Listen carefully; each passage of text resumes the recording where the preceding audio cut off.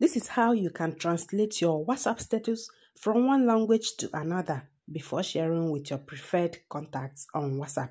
If you're a returning subscriber, keep being amazing. If you are new here, you're welcome. Let's get started. Launch WhatsApp on your mobile device. Head to your profile. Make sure you are on the status section. Tap on status. Tap on the pencil icon. Right here where you can type your status, you can see these three dots. Tap on that to translate. Select translate. Here you have to choose the language you want this to be translated from. Of course, the language you want this to be translated to as well. Select the language.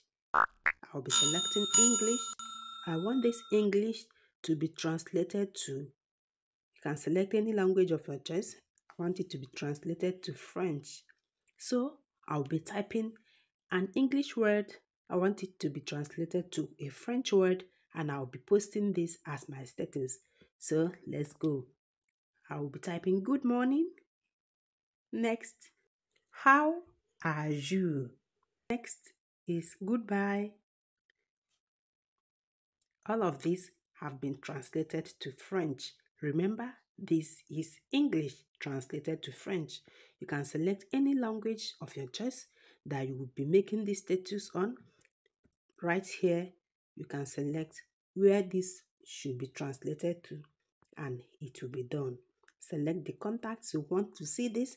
It could be all of your contacts, or share it with just a few of your contacts.